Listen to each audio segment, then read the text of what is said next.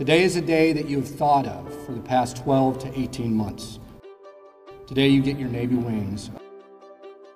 Today we're getting really close to closing an important chapter in our Naval Flight Officer story for the Department of the Navy, and that specifically being the Marine Corps. First Lieutenant McCarthy is the last female Marine Corps officer that will get NFO wings. As a weapons system officer, we're a backseater on an F-18 Delta Legacy Hornet.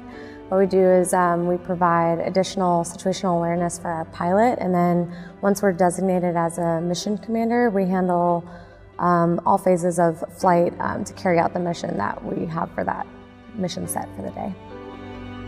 The past 2.5 years, I was told that I was going to be the last WSO, but we had 2 more Marines come after me that are still at VT-86.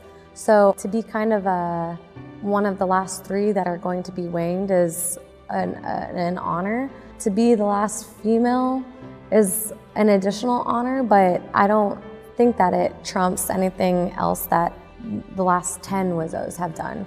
So for the past 25 years or so, females have been blazing the way the whole time in this community. So I might be the last, but I'm really excited to be a part of the community.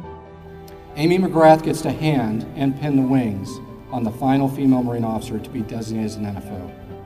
And First Lieutenant McCarthy gets to be winged by the first female Marine Corps officer that strapped an F-18 Delta onto her back and flew it into combat. Well, the request came from First Lieutenant McCarthy, and she just wanted me to come and be part of her big day.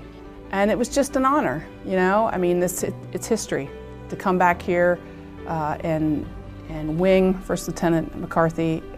It's really kind of coming full circle for me.